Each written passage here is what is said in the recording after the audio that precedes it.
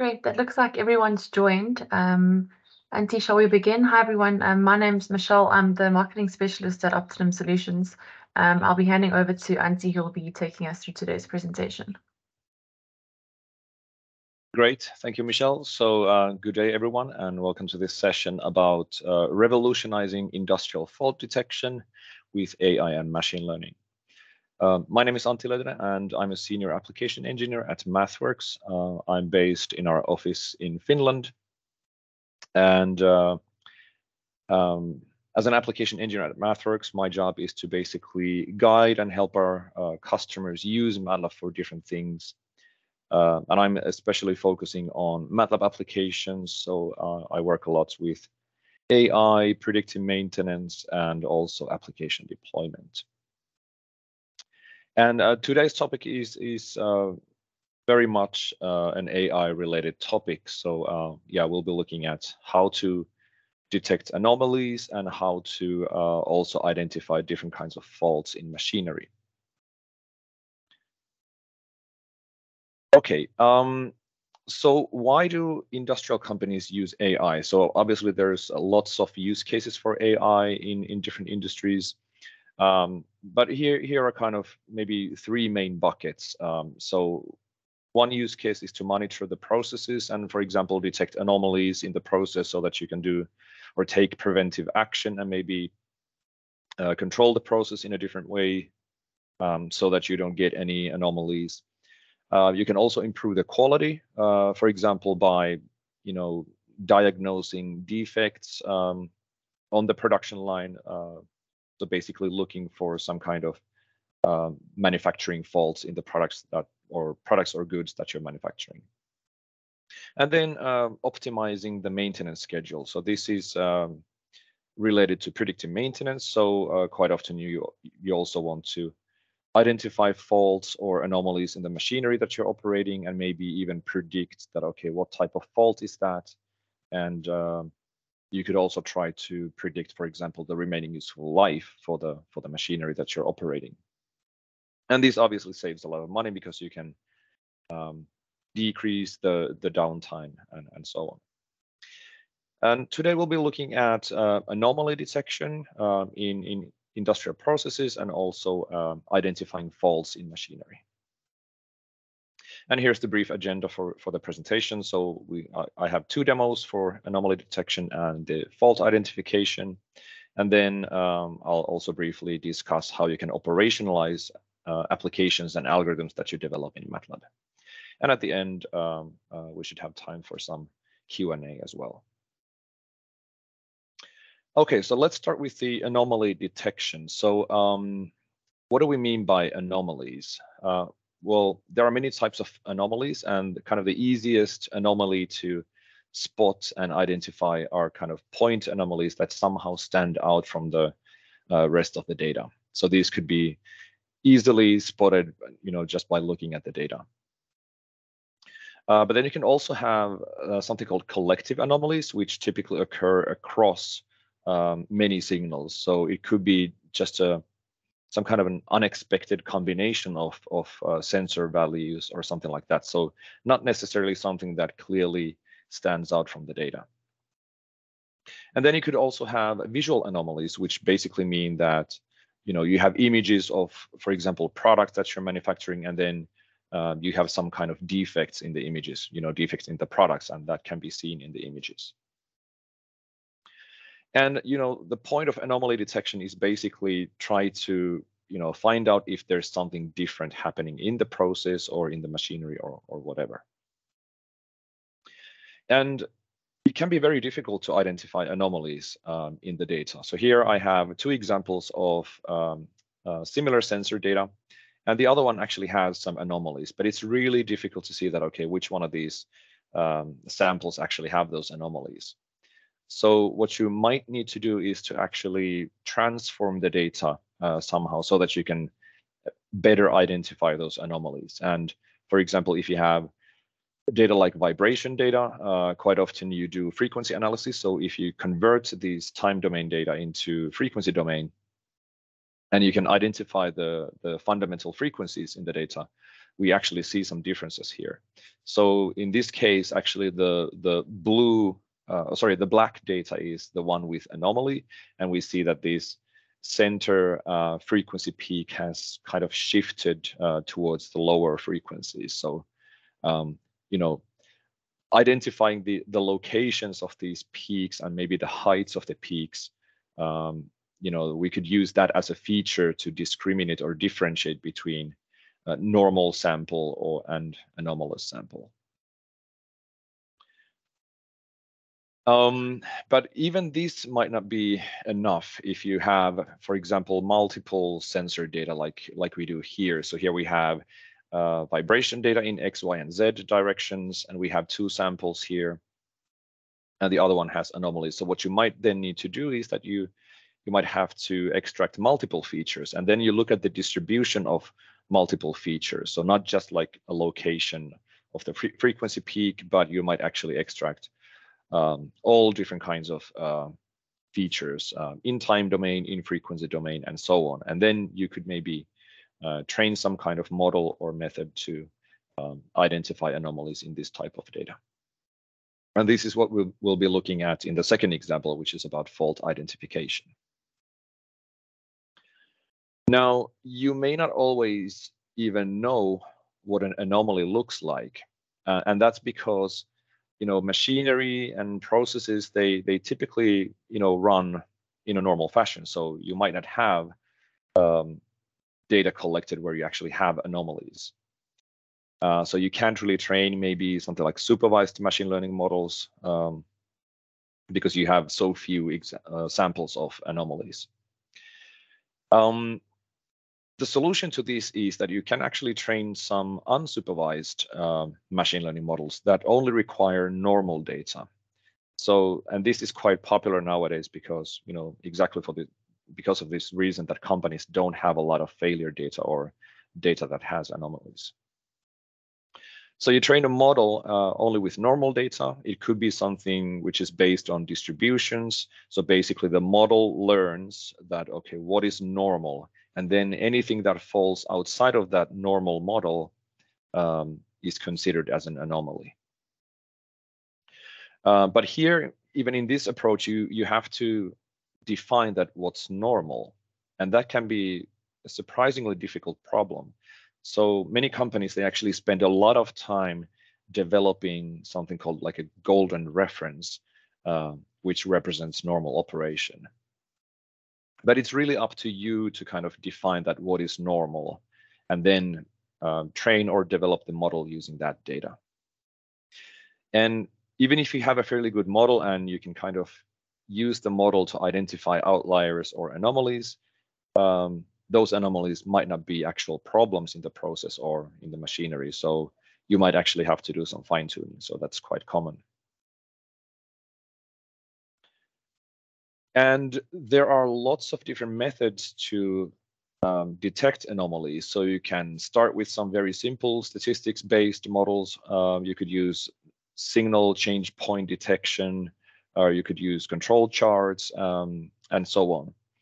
But then you can also use both supervised and unsupervised machine learning. So supervised machine learning means that you're developing a predictive model that can tell you that is this sample normal or is it abnormal. But as I mentioned, this might be difficult to develop because you might not have enough abnormal data to train these type of models. So that's why you use unsupervised techniques quite often. And this is where you can use, different types of multivariate statistical models. You could use autoencoders, which are based on neural networks, and you could use one-class SVMs and so on. Right.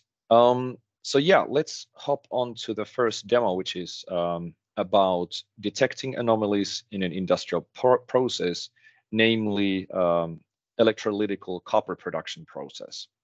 So the data that we'll be working with is basically measurement data.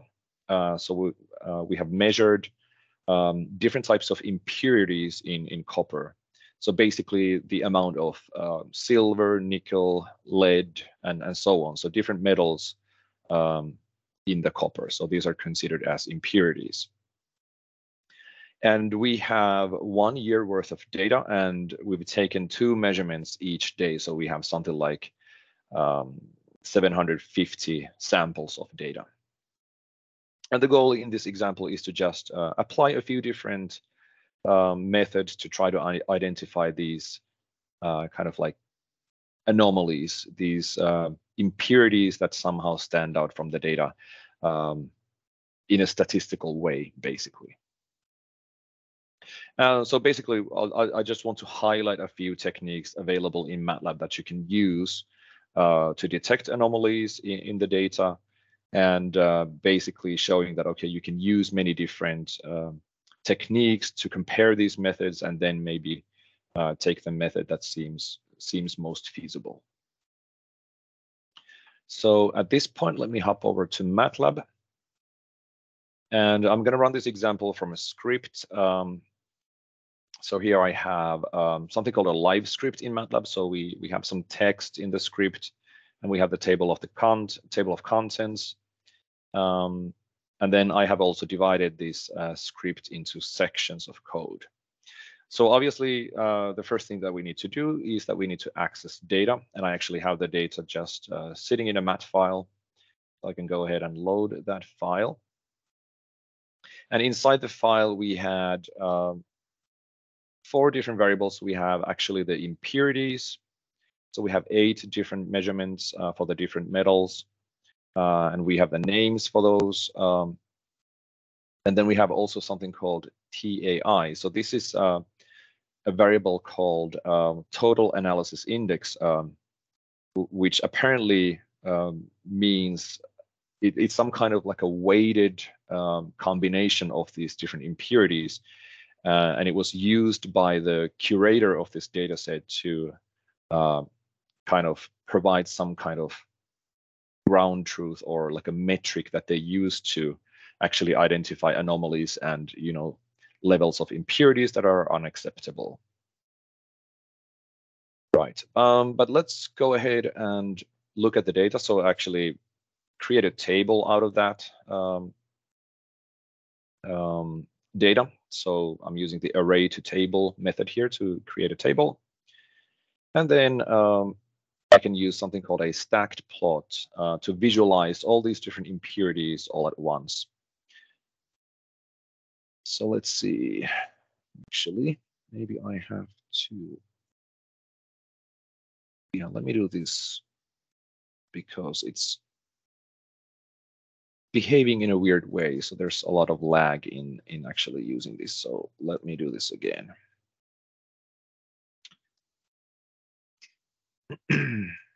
So let's create a stacked plot. Now it looks better. So let me pop out that plot. And now we actually see all these impurities in the same plot.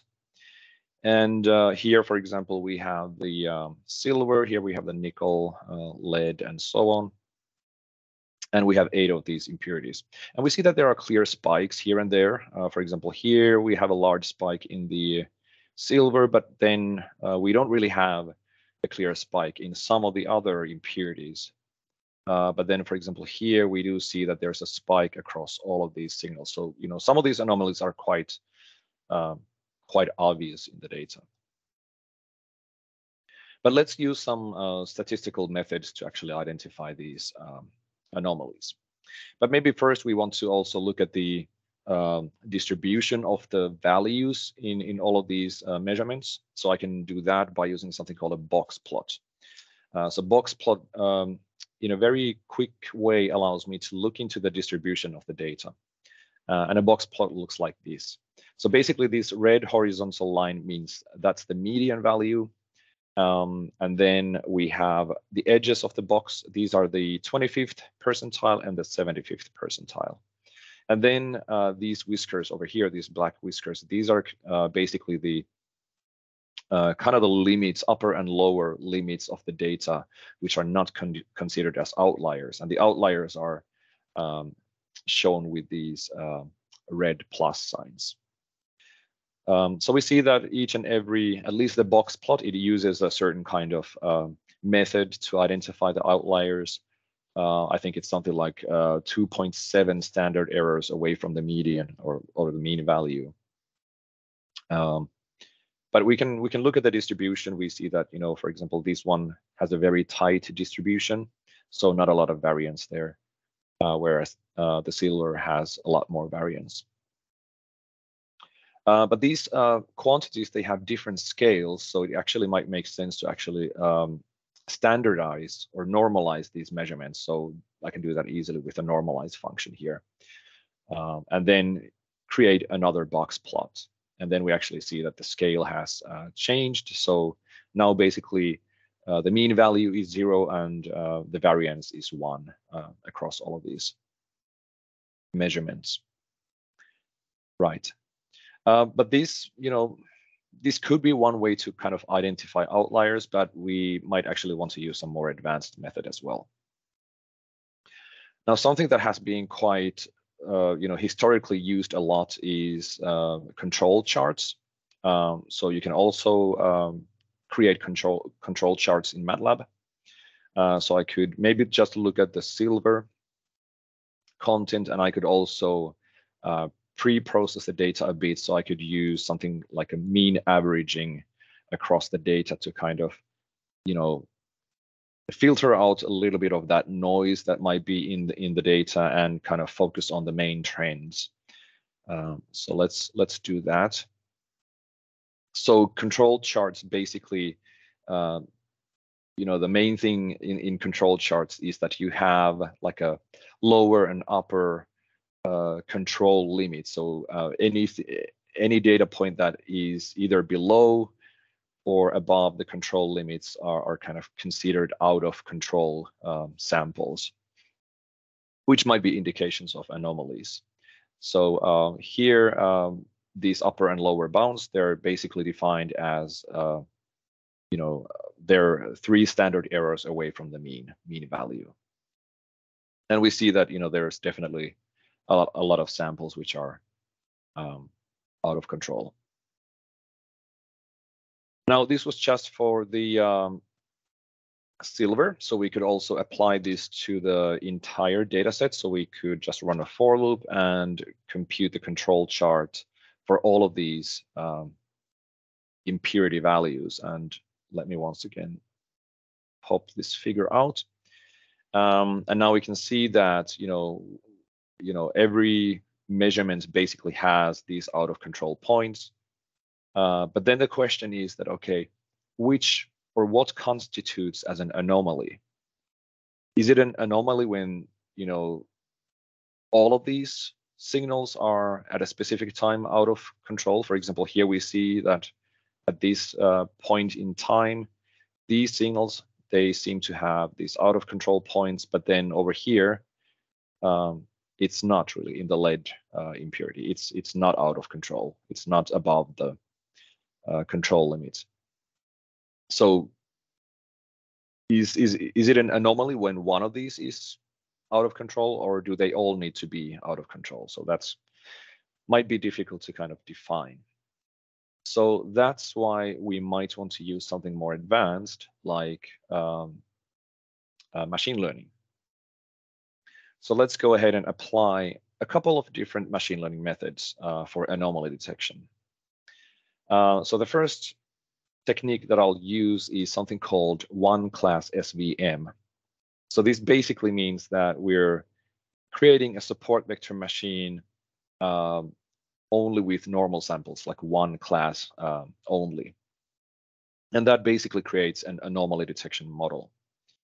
So I can do that by using the fitc SVM function, pass in my data, and the response that we're trying to predict here, normally we would actually have, in a supervised machine learning case, we would have some kind of response that might have some variance. We would have, the class samples here, but because we're training a one-class SVM, the response is basically just a vector of ones. That's all, so no variance at all.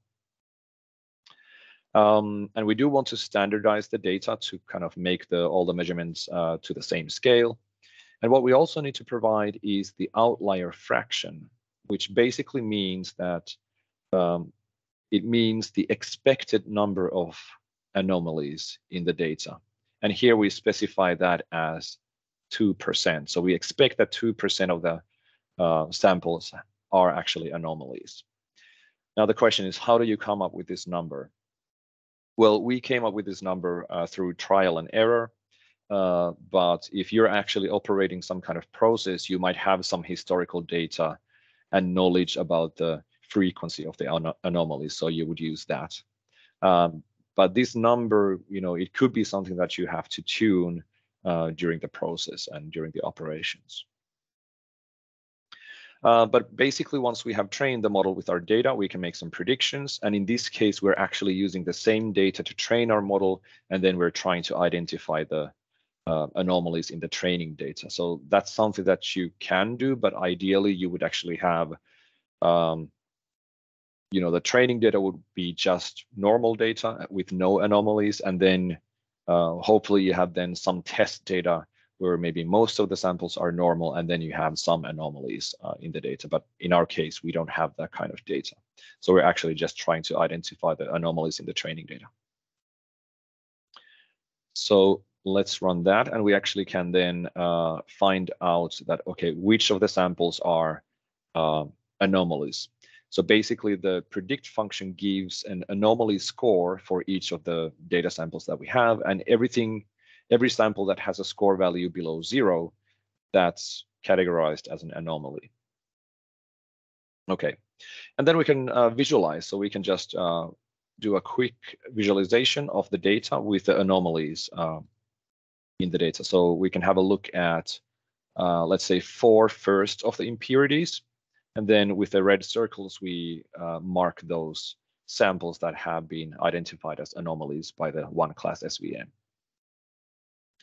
And we do see that, for example, this peak has been identified as an anomaly. But then, for example, here, the one class SVM, it doesn't, for some reason, it doesn't consider these as an anomaly. And it could be because this lead data, it doesn't really have any kind of spike in there. So that might be the reason to that. But in any case, machine learning models, they can kind of capture the variance in the data, even if it's multidimensional data like we do have here. And they are kind of good at finding the anomalies in this case. So you shouldn't be surprised that, even if it seems like an obvious outlier, the machine learning model can kind of identify and reason that. Okay, so that was one class SVM, and as in a similar fashion, there are other models, other anomaly detection models that you can train, and the training procedure is very similar. And something that we quite recently added into MATLAB is something called isolation forest. So we added that in 2021 B version of MATLAB. And again, it's very simple to use. So you just call the iForest function, you pass the data, and similarly to the one class SVM, you have to provide, in this case, it's called contamination fraction, but it's basically the same number that we used with the one class SVM. So it's the expected fraction of anomalies in the data. And maybe I can go back to the slides and explain how the isolation forest actually works. So the isolation forest, it is based on something called a decision tree. So decision tree basically finds these decision boundaries or cuts in the data. And then these cuts are basically these nodes in your tree structure. And if it's, for example, below the certain value, you go to the left. And if it's if the sample is above the cutoff point, then you go to the right. And basically, isolation forest, they kind of randomly divide the data set into these different cuts, and then formulate this decision tree, or actually like a forest of decision trees, because you have many. And then because anomalies, they kind of somehow, they're separate from the rest of the data. They're kind of, in a way, using this technique, they're easy to find. So you kind of make the first cut, and with just one single decision, you can actually identify that anomaly. So typically anomalies are ones that appear highest in the decision tree. So they have the highest anomaly score. Yeah, so yeah, that was my kind of attempt to explain how these isolation forests work. But you can read more about the isolation forests in the documentation if you want. Right, so let's call that function. And again, it's very quick. And it actually, the isolation forest, it has this method called isAnomaly, so you can directly identify the anomaly, so you don't have to compute any score values or such. But now we have basically tried a couple of different methods. So we used the control chart, we used the one class SVM, and then we tried isolation forest. So let's go ahead and compare these methods. So here we have a lot of code. It's actually just for visualization. So we just, plot different data, kind of the results from the different anomaly detection methods. And we generate this plot where we can compare all these different methods. So at the top, we have the one class SVM, and that only identifies, so we are actually looking at one specific portion of the impurities. And the one class SVM identifies one anomaly. The isolation forest identifies two anomalies, these one right here. And the control chart actually finds much more anomalies, even samples that are quite small with their value. That's probably because it was kind of below the lower control limit. And then at the bottom, we have the total analysis index, which again is a metric which was computed by the curator of this data set. So this was actually curated by a mining company. And they apparently, when I was searching for more information about this data set, apparently they use the value 8 as a threshold. So if the total analysis index is above 8, they consider that sample as too impure. So that's, would be a sample that they discard. And it looks like, so these two samples are above that threshold, and the isolation forest seems to be able to identify those samples. Right, so basically when you create anomaly detection method, it's probably a good idea to compare different methods and then kind of pick the one that seems to give you the most accurate results. And again, you might have to tune the algorithm while it's actually in operation. All right, so that was the first example. So let me actually go back to the slides and have a quick summary. So we used a few different detection methods. So we used control charts. We used a couple of different unsupervised methods, but you could also use supervised machine learning if you have plenty of anomaly data. It's usually a good idea to compare different methods, but it might be difficult to actually define that what's normal, because even some kind of anomalies or outliers, they might actually be in a way normal. So yeah, companies spend quite a lot of time to actually creating data sets that they consider normal. Okay, so that was anomaly detection. So let's move on to the second example, which is about identifying different types of faults in machinery. And in this case, we're looking at a rock drill. And we have collected pressure data from 3 different locations in a rock drill, experiencing 11 different types of failures.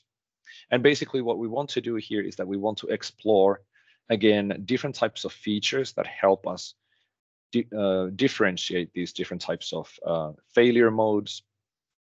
And we want to also train or explore different types of classifiers which could predict the type of failure when we get new data from the rock drill, pressure data. And the data, it's basically, pressure data sampled at 50 kilohertz. And this data was actually used in a data challenge or a competition. And this demo that I'll be showing, it was actually my solution to this data challenge. And I think I got some pretty good results. But there are 2 points in this demo. We want to explore different types of features, so feature engineering. So transforming the data into descriptive features, and then training a machine learning model, basically a classifier, to detect and identify these different types of failure modes. So let me hop over to that example. Just clean the workspace a bit. It's this one, and then open a new script. And again, I'll run this example from a script. Now, again, the first thing that we need to do is to access the data. And I'm using something called a data store to access the data. And the data I actually have here, so it's basically just CSV files. So we have several files, and basically each file represents a different unit of a rock drill. And then this identifier like PDMP, that means one of the locations for the pressure sensor, and then we have pin, and then we have PO. So these are the two other measurement locations in the rock drill. And I'm basically importing these files into their own separate objects, and then just using read all to basically import all of these files at once into a table. So then I have three different tables: PDM data, pin data, and PO data. And then eventually I'll put all of those into a single table. And if I just execute this section, we can see what the table looks like. So here I then have pressure data from this location, the other location, and the third location, and all these different observations. And in the fourth column, I actually have the fault mode. So the associated fault mode for each of these recordings of data. So this is the type of data that we need to have when we develop supervised machine learning models. So we need to have our input data, which in this case is the sensor data, and then we need to have samples of the associated output, in this case the class label for the failure. So then we can train a machine learning model that can hopefully map unknown sensor data into an estimation of the fault or fault class. All right. So then what we need to do, well, I could, for example, let's have a look at one of these data. So let's open the data in the variable editor in MATLAB and have a look at one of these pressure signals. So I can just do a quick plot, and this is what it looks like.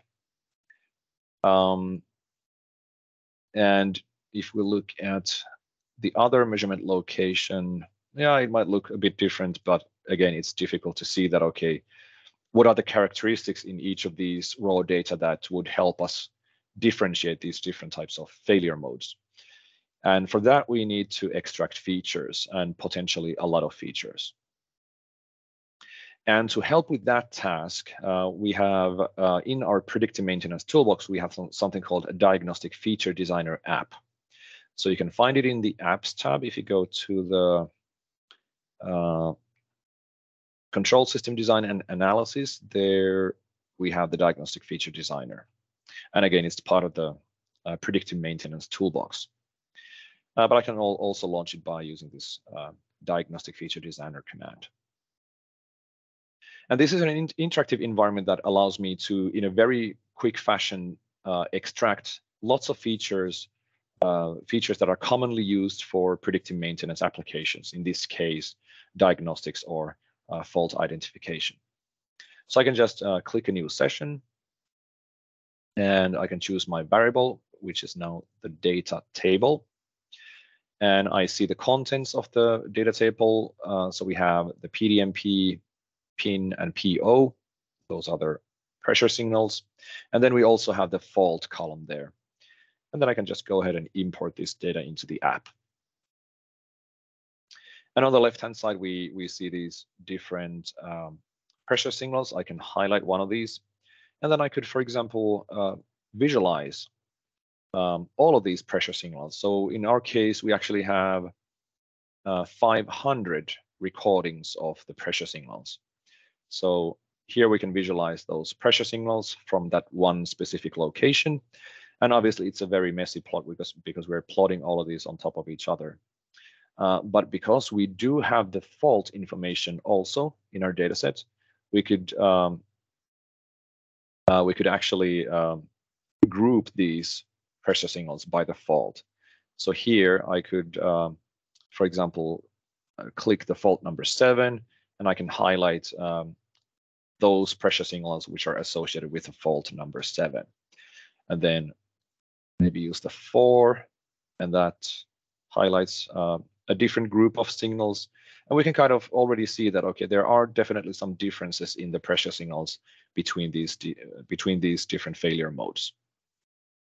So by looking at these signals in this way, we could already, maybe get an idea that, okay, what kind of features should I be using when I want to create a model that can differentiate these fault modes.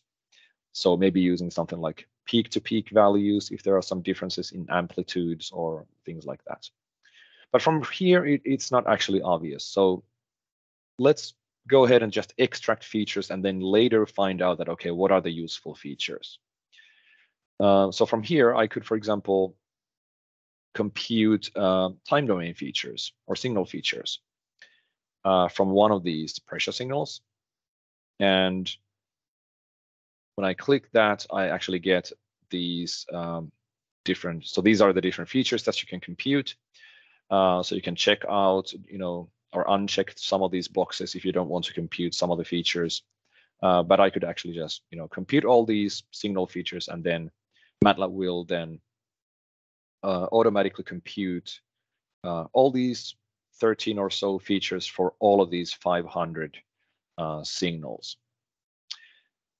So let's just allow MATLAB to finish the computations. And unfortunately, always in Teams, the computations are much slower. I don't know, maybe it's because the Teams is using a lot of CPU power. But yeah, I think it's soon finished. So actually, without doing any kind of programming, we can compute features like, RMS values, standard deviations, then some higher level features like kurtosis or skewness, which basically look at the distribution of the samples and so on. So yeah, this is kind of the whole point in this tool, that you don't have to do manual programming. And then in the end, we actually get histograms of these different features, and these histograms are grouped by the fault codes. Right. In the interest of time, let me actually go back and load a session. So what you could do is that you can also, estimate the spectrum from these time domain signals. And once you have done that, you can then go ahead and extract frequency-based features as well, and also time frequency-based. So things like extracting features from spectrograms. And then if you're kind of lazy and you don't want to even do this clicking, what you can do is that you can compute all the features that can be computed with this tool. And that will actually extract something like 100 different features from each of the signals. And I have actually done that before. So let me go ahead and open a session where I have saved all these pre-computed features, because computing all of these, in this case, 261 features from for all these 3 different pressure signals, that takes a bit of time. So yeah, I don't want to do that. So I'm just going to load a pre-saved session.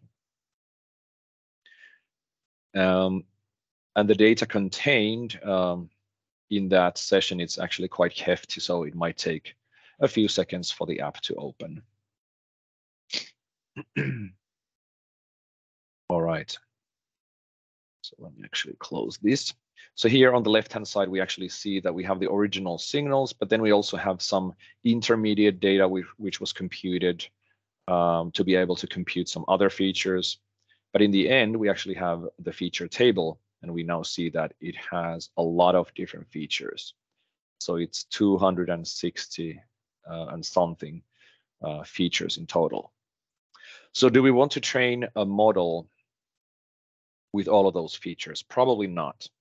So let me go back to the slides. So basically, the whole point of feature extraction is that you kind of want to create these nicely separable clusters using those features so that the machine learning model can, define some kind of decision boundaries. So whenever we get a new data point or a sample from the sensors, we can then hopefully in a robust manner and in an accurate manner, we can assign a fault class to that data point. And if you have good features, this should be fairly easy for the machine learning model to do. But if you have bad features that don't allow you to separate these different failure classes, it's going to be difficult to assign the right class for the unknown sample. So basically, in this case, it could be just, flipping a coin. So basically, the machine learning model is almost like guessing the fault class if you have poor features. Right. So what we want to do is that we want to rank all of these features and maybe use only the features that really help us differentiate these failure classes. And we can do that by using something called feature ranking. So here I have a button to do that. So I can just rank some of these features. And we see this visual plot, like a bar diagram for the different features. And the wider the bar, the better the feature is. And we use analysis of variance as the ranking method. So basically computing that, okay, how much of the variance in the original data does this feature explain? And here we also have the score values. So all in all, we had almost 300 features, but what I could do is that maybe I take only top 20 features and then train the model with those 20 features only. So let's go ahead and do that. So I can actually go ahead and export these features to a model training app. So I can say that, okay, I want to use top 20 features to train my machine learning model. So let's export those features into another tool called Classification Learner. So one of the big challenges in machine learning is that there are dozens of different types of models and algorithms for machine learning, classification in this case. So how do you find the best model? And this is exactly what this tool solves. So you can, in a very quick fashion, you can identify the best performing model. So we just need to make sure that we have the data sets right here. So we have the feature table as our input data, and we're trying to predict the fault. So that seems to be right. And then we can choose our validation scheme. So we can use cross-validation or holdout validation. Let's just use the holdout validation and then start a session. And then we can already see these different features visualized as a scatter plot. And from here, I can choose the feature that I imported into this app. And if I would see, clusters here, it would mean that, these particular features that I selected here are maybe able to separate these classes. So here, for example, let's do like this. It seems that the class number 2, it's quite well separable by using this median feature and the damping factor feature. But we have actually 20 different features, so it's difficult to visualize those all at once. So we can only pick two at a time. But the machine learning models, they can actually work with n-dimensional data. So yeah, we don't have to worry about that too much. And the interesting part in this app is actually here. So in this drop-down menu, we have a few dozen popular machine learning models for classification. So we have different types of ensembles. We have nearest neighbor-based classifiers. We have support vector machines, and so on. And I could actually go ahead and train all of these models at once with the same features, and then very quickly identify that what is the best model for this particular problem. And I can also use parallel computing to speed up this process. So basically training multiple models at the same time on the different CPU cores on my laptop. And here we see the model training progressing, and we see basically the Model accuracy. So far this linear discriminant model seems to be the best one with 87% accuracy. And we still have a few models to train, but I think that linear discriminant model is probably the winner here. And we can further examine the accuracy of the model by using, for example, confusion matrix. So we can look at the accuracy class by class in this case. So we can see that, for example, this class number 6, we're 100% accurate. Same with class number 9, 3, and 4. But we have some problems in with class 7 in this case.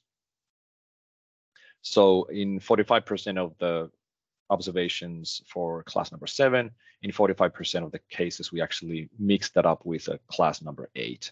So we might actually go back and try some other features and so on. So this is typically an iterative process. Right. But you can actually use some other type of features as well. So the diagnostic feature designer allows you to compute a lot of features and rank them and so on, but it doesn't include all the potential feature types. So what I want to do next is to use something called wavelets to extract features from the signals.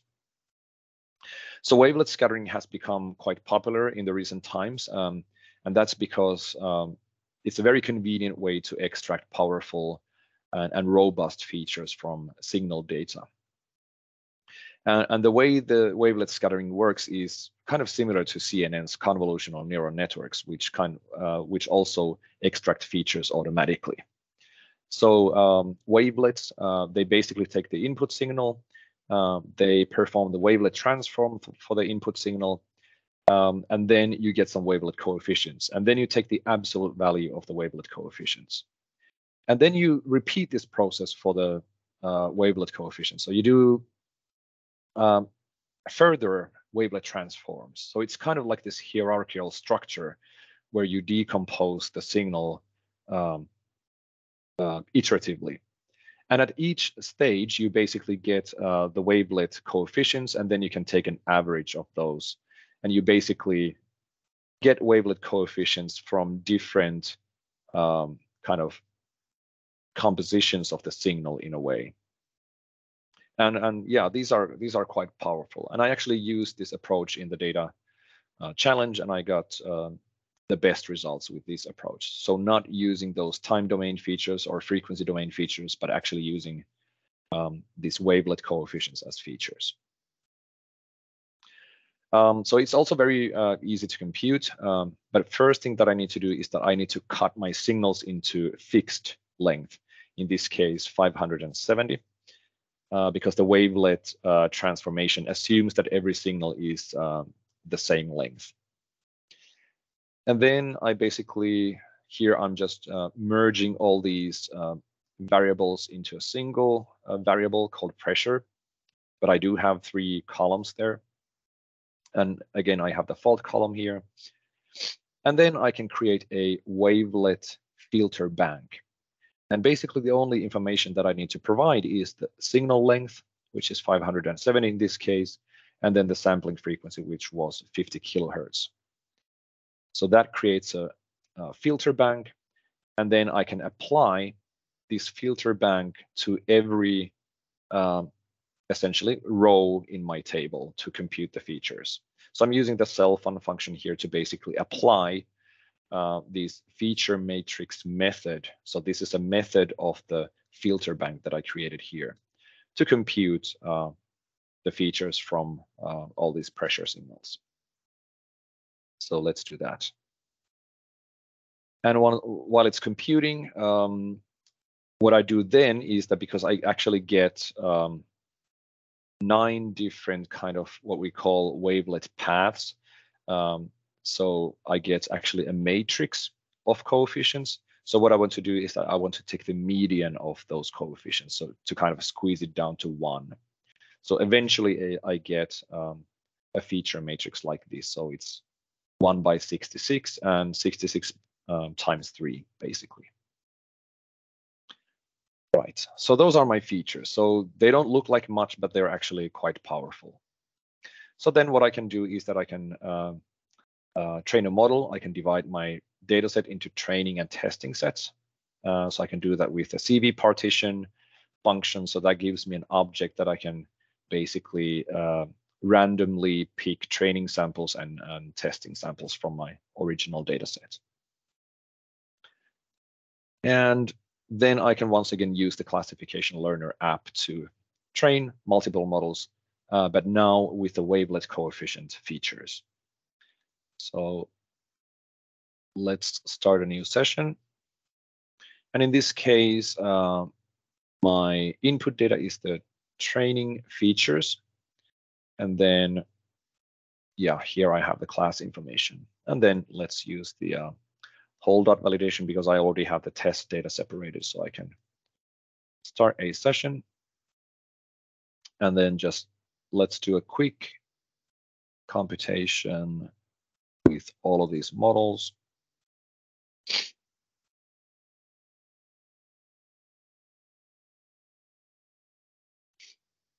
So now we have quite a few more features. So we have something like 198 features that we're training the model with.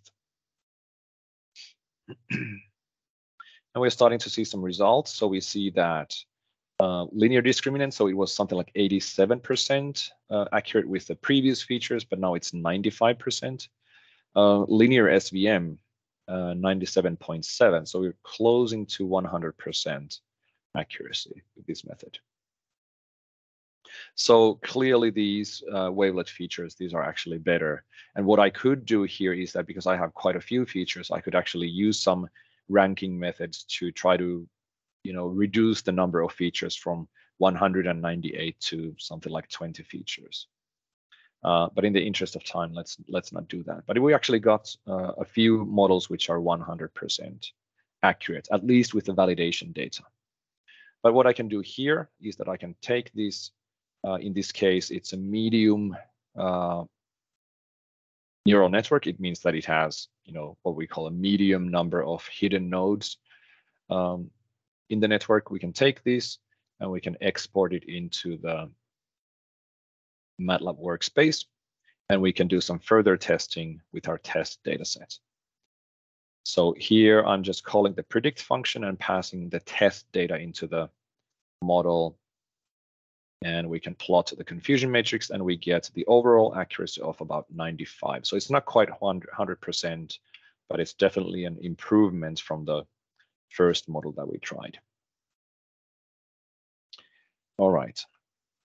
So I think we're coming to the end of the presentation. So I just want to quickly talk about operationalizing MATLAB algorithms. So if you have a model, like a machine learning model for anomaly detection or any kind of application or AI application, you can actually deploy that in different ways.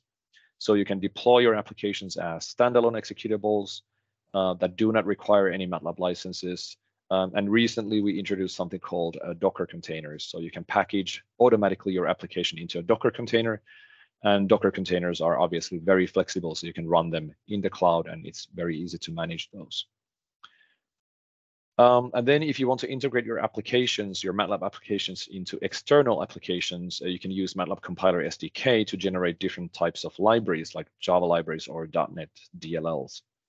And also something quite recent is that you can also automatically create microservices. So basically a Docker container that contains your application, and we automatically build the HTTP endpoint to that Docker container. So you can use it as a microservice. And then if you're targeting embedded systems, then you can translate MATLAB and Simulink applications into other source code like C or C++. But the compiler workflows are mostly for deploying MATLAB functionality into cloud or servers or other computers. All right, so let's have a quick summary. So you can use machine learning for different applications for industrial processes and also, machinery as well. So predictive maintenance, anomaly detection, and so on. Anomaly detection is something that companies usually start with, so it's kind of a key technique. So you can start with anomaly detection, and if you then notice that, okay, there are some problems with the process or machinery, you can then apply more advanced methods and maybe try to identify the actual type of fault so that you can fix the right problem. And there are lots of productivity tools in MATLAB, for example, interactive apps that you can use to extract features. So I use the diagnostic feature designer, and then to train machine learning models, you can use classification learner or regression learner, which is another app for regression problems. But with that, I think we have a couple of minutes for Q&A, and I think Michelle will post a link to the feedback form. So we would really appreciate if you could provide some feedback. It'll just take a minute or two to fill the form. So thank you very much for doing that. But yeah, if there are any questions, let me know. And you can also post the questions into the chat if you want.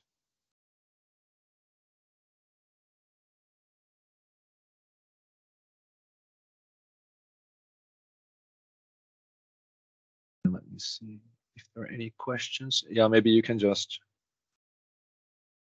unmute yourself if you have a question, or just type it into the chat.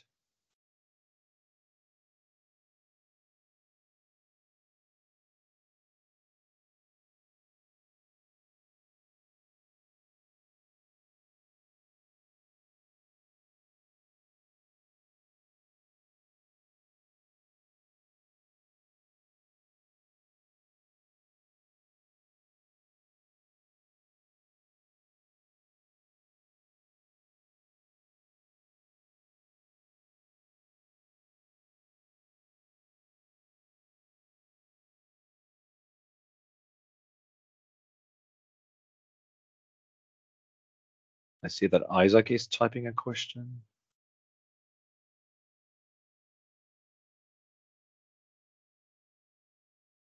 Yeah, sorry, good afternoon, everyone. I just have one question. The type of data that you're collecting, does it necessarily matter what type of data it is? What I'm trying to say is the collection sensors that you're using to collect your data from your equipment. Is there a specific method that can easily integrate with MATLAB, or you just have to download them to Excel to convert them into CSV files? Only then you can use them. Right. So MATLAB supports a huge amount of different types of data sources. So I was using CSV files, but you can also use other types of files. You can also connect to hardware directly with MATLAB. So we have tools to connect to data acquisition devices. If you have some data historians, like OPC servers, MATLAB connects to those. You can also connect to databases directly with MATLAB. So there's loads of data sources that you can use. So not just CSV files. Yeah, great question.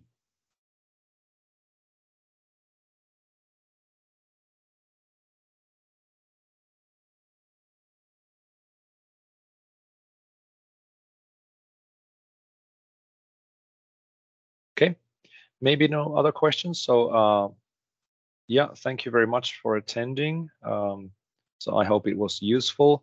It was quite a speedy presentation because of the time, but yeah, I think this was recorded, so maybe you can watch the recording as well. So yeah, thank you very much for attending, and have a nice day.